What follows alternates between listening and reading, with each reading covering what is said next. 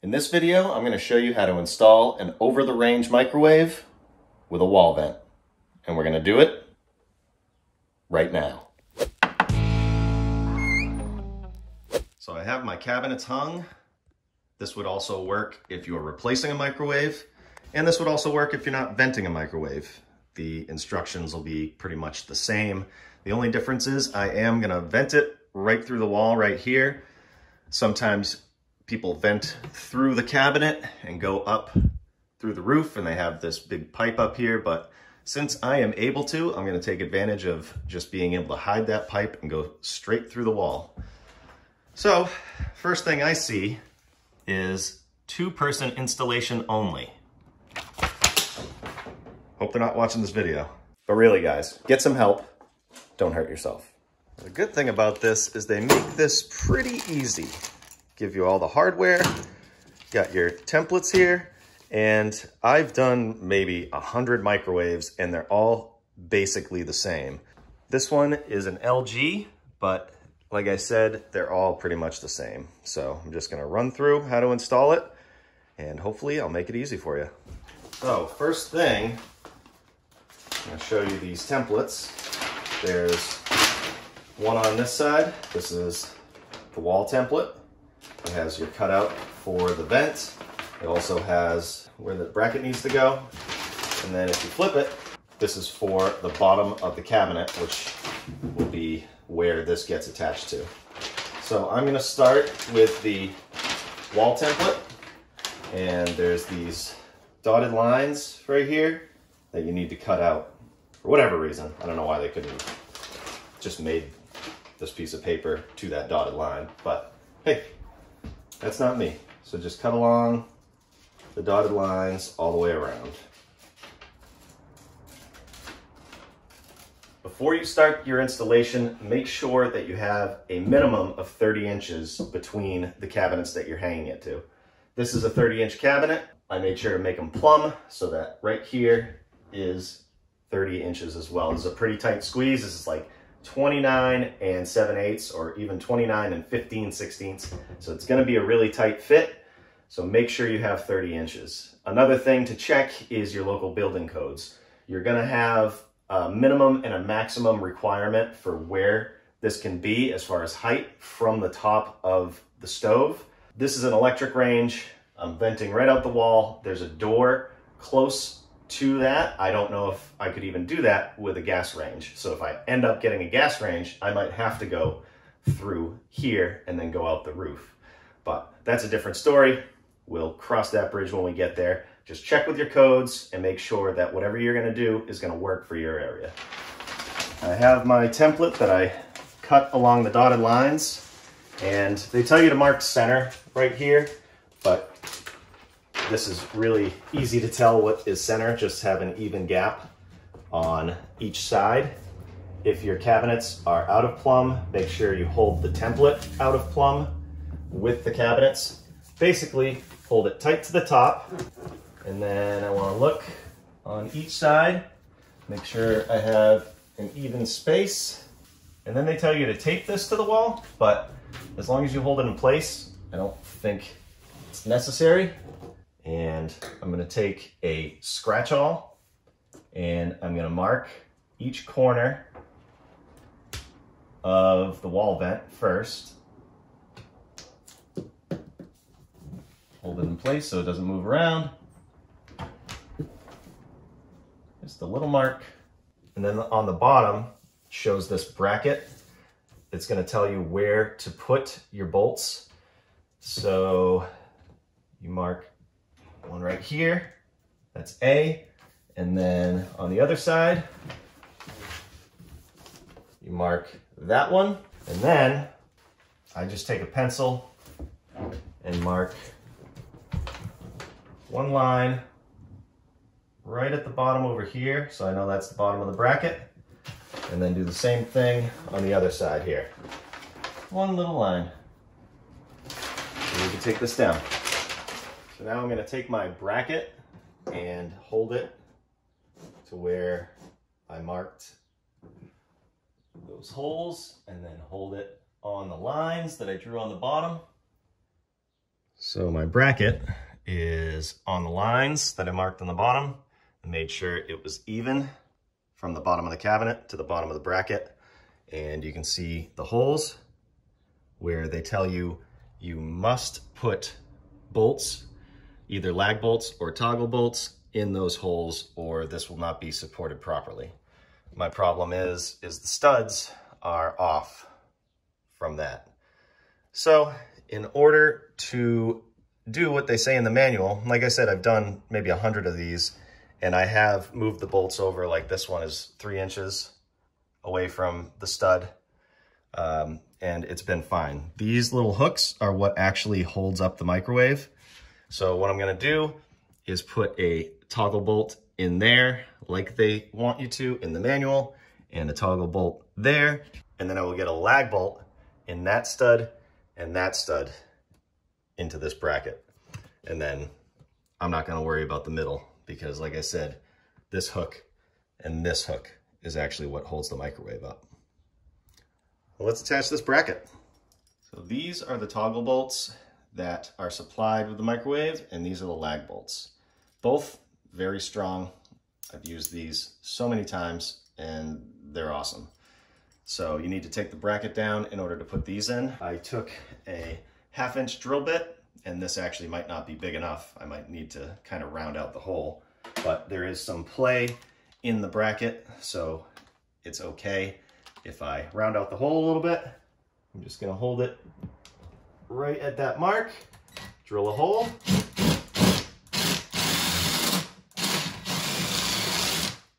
The same over here.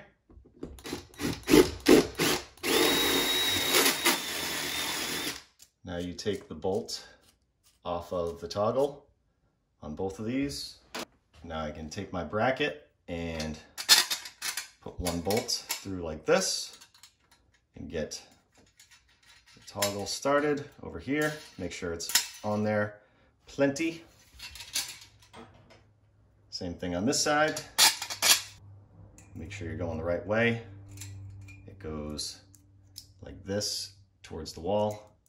And then you can take your bracket and squeeze them in. And then you're gonna feel them kind of open up in there. And you take a drill and hold this bracket tight like this so it pulls those toggles against the drywall. Tighten these up.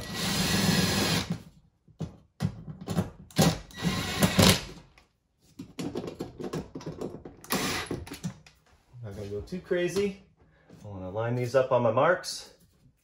Like I said, there is some play here with those bolts and these holes. And that's looking good. Tighten those.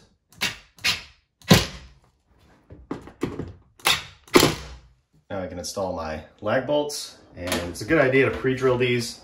These are pretty thick, so I'm going to pre-drill right here.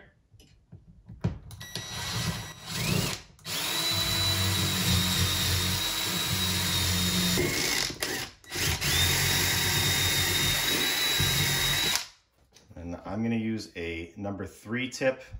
It's just one step up from the normal number 2 Phillips, because these are a little bigger. And attach this.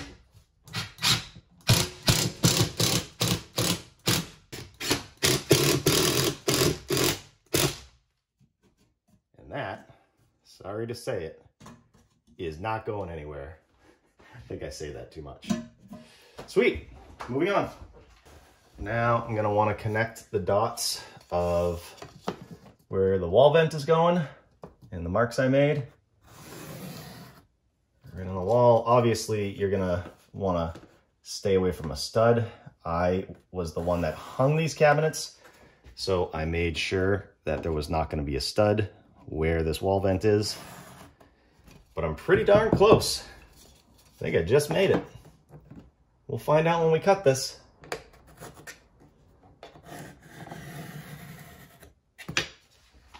And of course, what tool would I ever use other than my favorite tool, the oscillating tool, to cut this drywall?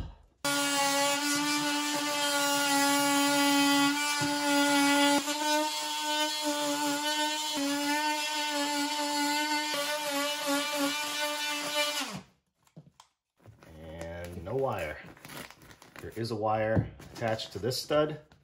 I can feel it right there. Just got to be careful, make sure there's no plumbing, there's no electrical, even before you cut this, because you're probably not going to be able to put a wall vent in if that's the case, unless you move that stuff. But I am all set. Just got to get this insulation out of the way for now. You can wear gloves if you don't want to be itchy. I am kind of notorious for not wearing gloves when dealing with insulation, as you guys always point out. So my apologies for that. It just doesn't bother me too much. So I'm just gonna cut it down the middle, and I'm gonna push it down and push it up. Just tuck it in there, just so we can see what's going on. And there's the outside of the house, with no obstructions. Now, this is the wall vent that's actually going to be going outside. I just want to put it in here and see how we're going to be on the outside. Just want to make sure that we're going to be good. You're going to want to have a little play there so you can line it up to the microwave once it's in. I think we're going to be good. Now I'm going to take a nice long pilot bit and drill nice and straight each of these 4 corners and go right out the side of the house.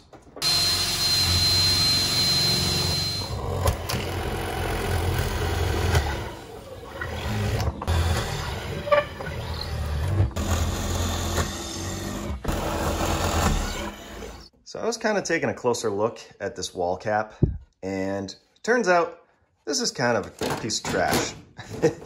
If you look right here, see this foam strip? It like barely seals this up. I feel like just the pressure of the house could push this out. There could get, you know, bees could come in here. Eventually this is not gonna be great. So I'm gonna go see if I can find a better wall cap locally so I can finish this job. That's better. This thing is serious. All welded construction. Got the bird cage here. That's nice. Way better than this one. I'll leave a link in the description over to this one if you want it. So now, take this screw out. I'm gonna connect the dots and cut this out.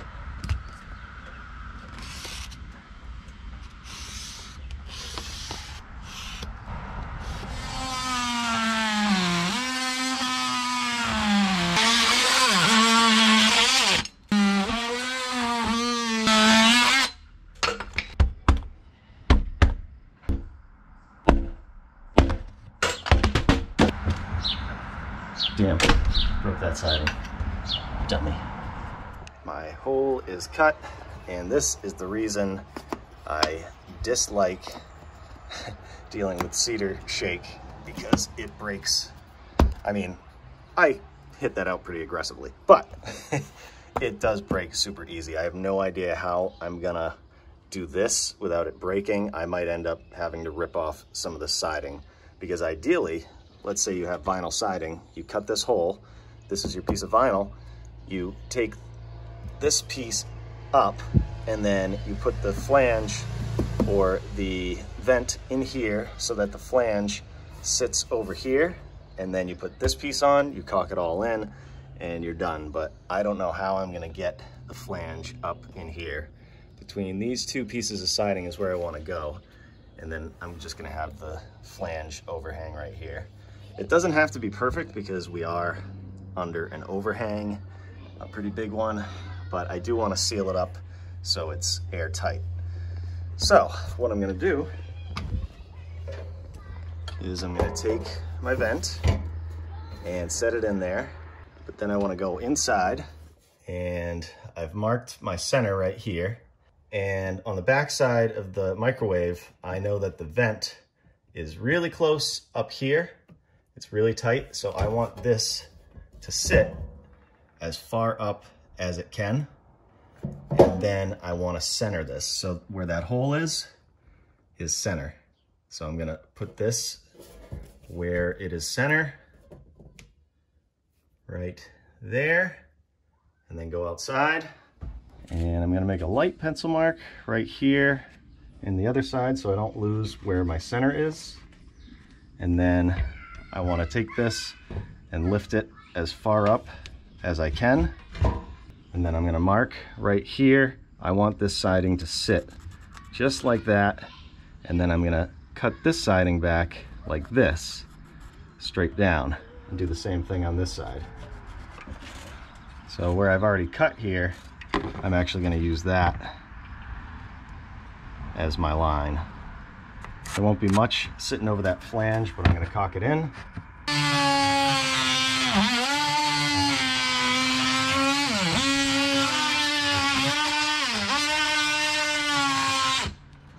Now what I have to attempt to do is pry this siding back a little bit so that I can get under it. See, it's cracking already.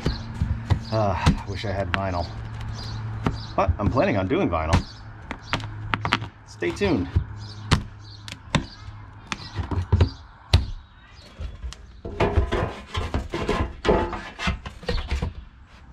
Oh, okay.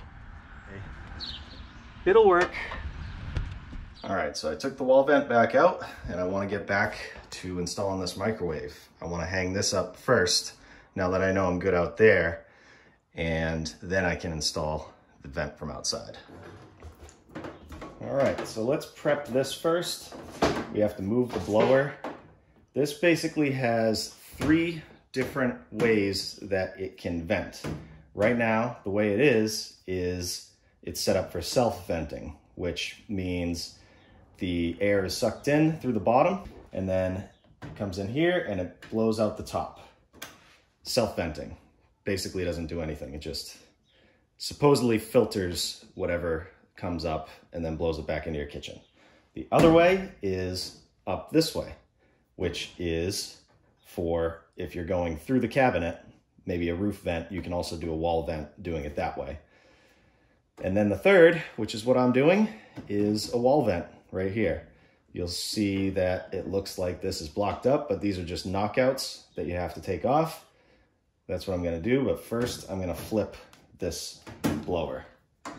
Let's get a couple screws here, right here, and then this plate will come off. And then there's screws down here that you take out.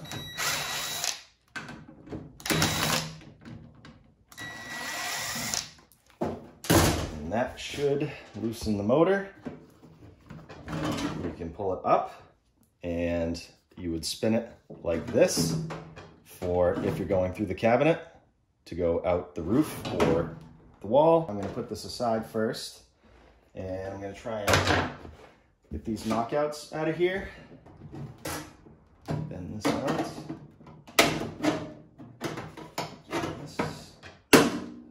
Those little tabs there. Cut that. And break it off. Now, you would think that you just spin it like this and put it in, but what happens is now it's not lined up. So what you have to do is take this wire off of here and kind of reroute it, because you have to take it like this and flip it and then put the wire back in here without damaging it. So move it around. There we go. And you can drop it down like that. And now it's lined up. Then you can put your 2 screws right here that hold the motor in. If you're doing this, you can skip this step if you're self-venting. Then you put this back in, like that. It goes underneath this right here. Locks in on the sides here. Put those screws back in. 1 in the motor and 1 over here. Now I want to put this flange on that connects to the wall vent. I don't know if I necessarily need this because the other one has a damper, but I think it's easier to take out afterwards than to put in. So I'm gonna put it in, and if it causes me any issues, I can take it out afterwards through the outside, through the wall vent. But all this is very sharp. Might be a good idea to wear gloves. I'm just not practicing what I preach. There we go. There's two little holes right there that goes into. Make sure it's going the right way. And then it slides in this right here.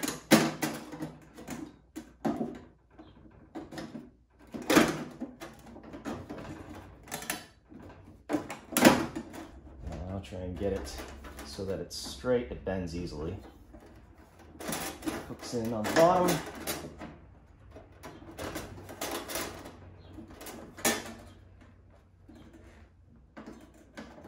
That looks good. Now I can put two screws right here. Okay, it's gonna look a little something like that with it sitting behind here. Screws in right here, and then it sits right on those tabs right there. And I wanna do one more thing before I put it up there. I'm gonna take this metallic tape. It's actually made for ductwork, not duct tape, made for ductwork. And I'm just gonna tape around these seams just to make it airtight.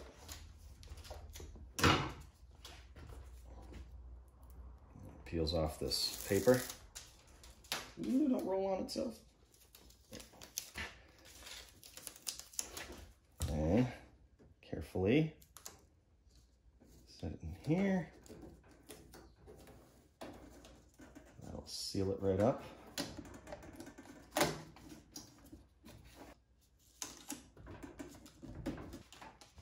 And this stuff makes a nice seal. I'm gonna try and use this on the inside of the duct afterwards too. Okay, so this is the template for the bottom of the cabinet. All it has really is the hole for the cord, and then it has two bolts that go in right here and here. So the cord would go in about here, and then the bolts here and here. Basically what you do is you measure the back here and figure out which line you need to use in order to use the template. But I actually don't ever use the template. I measure. So I measure the microwave. This is the bolt hole. That's the other bolt hole, and that's where the cord needs to go. So I measure from the back because this sits flush against the wall.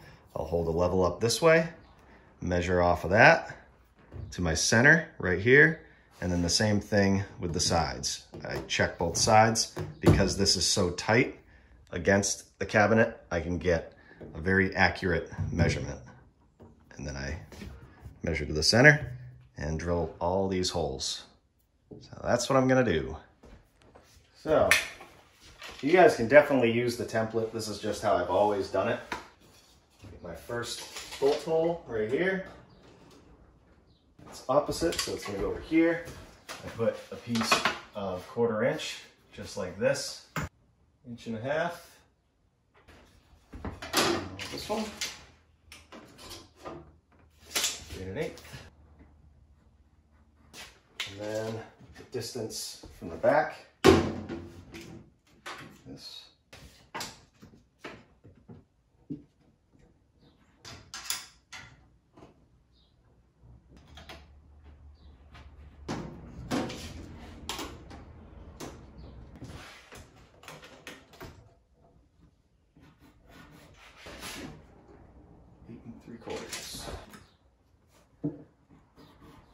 Like I said, if it's easier for you to use the template, you can do it that way. And there is a little tiny bit of play here with those bolts, but not much. Okay, I got my marks where these holes are going. And I'm gonna take a pilot bit and just go from the bottom up, drill a hole.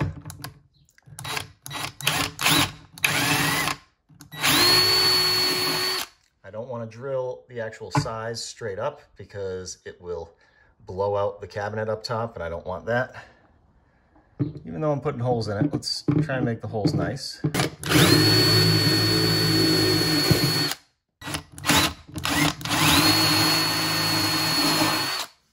Now I can drill my holes from up top, and that shouldn't splinter the wood out. So 3/8 drill bit for the bolts in the front here. This one's going to be a little tight. You know what? I just want to do that much on the top to hopefully make it so it won't splinter. And then I'll go from the bottom because it's going in at an angle and I don't want it to go in at an angle.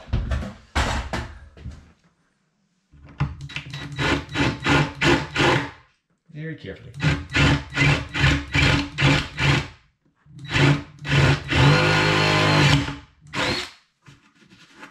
Nice. They say to make a 2-inch hole for the cord, but I think that's a little excessive. I'm going to do 1.5 inches, and that should be plenty.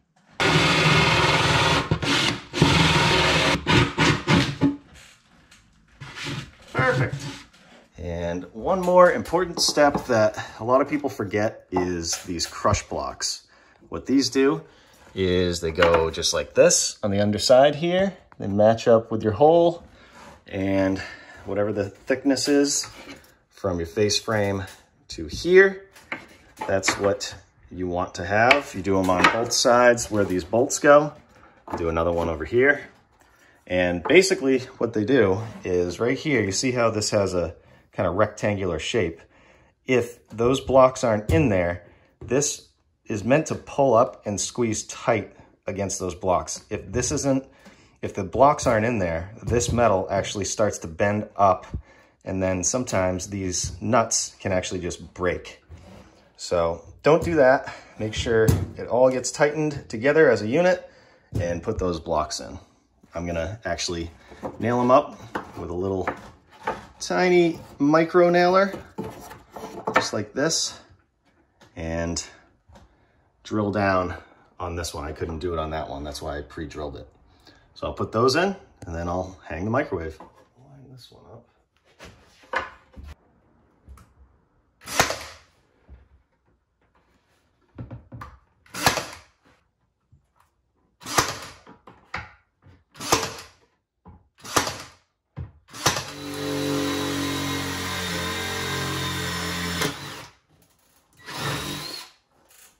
Okay.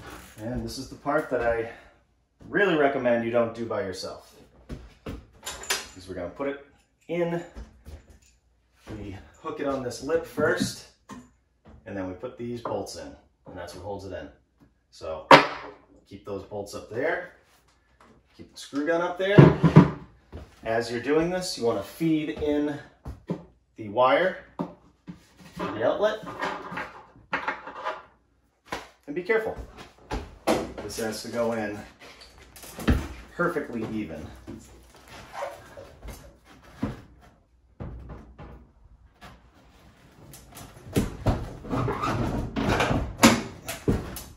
Make sure you get on those hooks.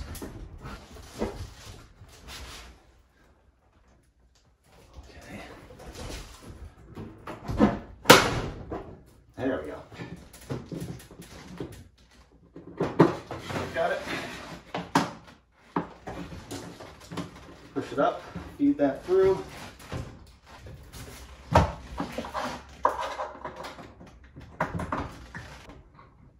Make sure you start these by hand first, because you definitely don't want to cross thread them.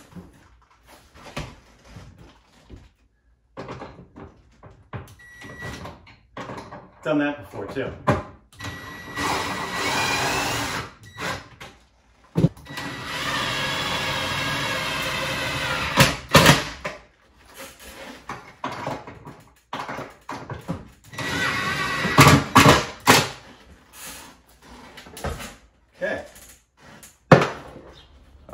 so here's the deal. This is what it looks like out here.